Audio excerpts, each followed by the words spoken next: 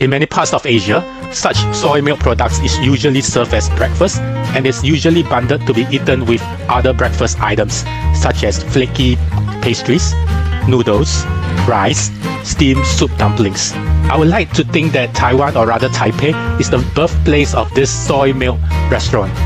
Through time, Taiwan has bring it to another level of able to eat such food throughout the whole day as all-day breakfast rather than only having it in the morning.